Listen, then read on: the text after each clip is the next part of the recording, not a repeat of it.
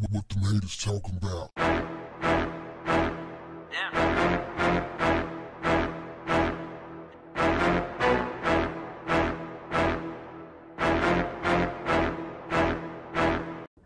What's up, family?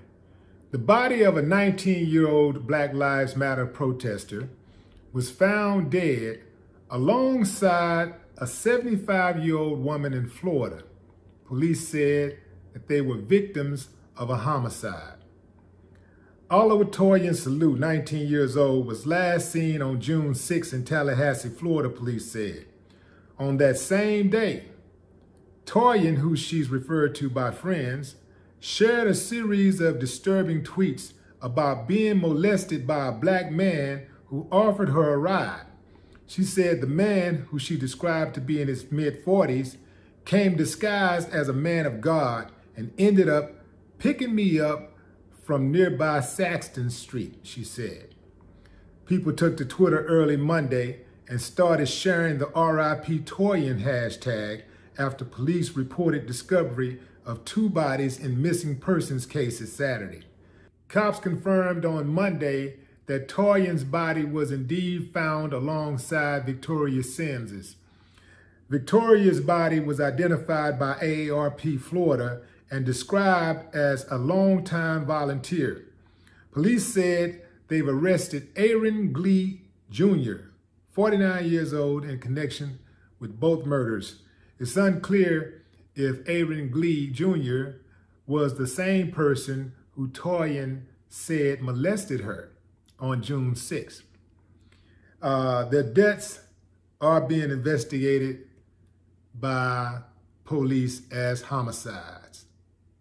Okay, off the bat, fam, you know what it is. You do not hop into cars with strangers. You learn that when you're just a little kid. You learn that really fast. I don't know why people do this. To this day, people just hop inside of cars, take chances with all of the stuff that you hear. Why take the gamble? You know, I understand you're trying to get to where you're going, but why take the gamble? If it's just a slither of a chance, why take it with your life? You got one life to live. You can't even trust the people that you know. You can't even hop in the car with the people that you already know and trust that they won't harm you. But you're hopping into a car with somebody you don't even know? Come on, fam. We got to be smarter than that. We got to be way smarter than that. I feel sorry for this woman. I really do. But come on, fam. Come on. This is not trying to shame the victim or blame the victim.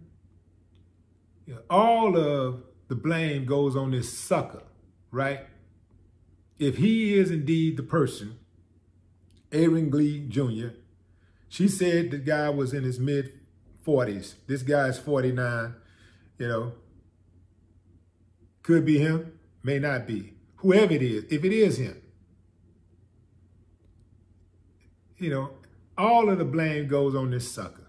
But we got to be proactive in protecting ourselves. You know, if you leave your front door open, nobody has a right to walk into your house and take your television and walk out. It's your stuff, it's your house, right? It's illegal. They got laws against that, right? But we know that predators are all around us.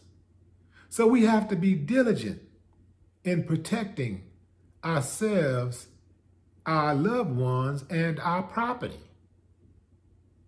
This is why, you know, you got to pay extra money if you want to get surveillance on your house or you want to get alarms. You got to spend all this extra money because of this criminal element that surrounds us every day.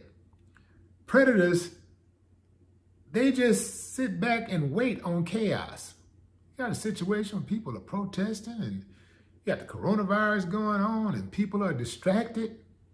A lot of people just out here trying to survive. They're not thinking about being taken advantage of. They're thinking about surviving. But the predators, they're always lurking. They're always watching. The predator can be wrong 99 times. All he needs is that one chance. You can be right 900,000 times. You can do the right thing. That one time that you slip, it could be over for you. The one time that you don't pay attention, it could be over for you. The predators don't sleep. They don't sleep at all. How awful, family, for these women to die at the hands of a dude who used God to commit such a heinous act.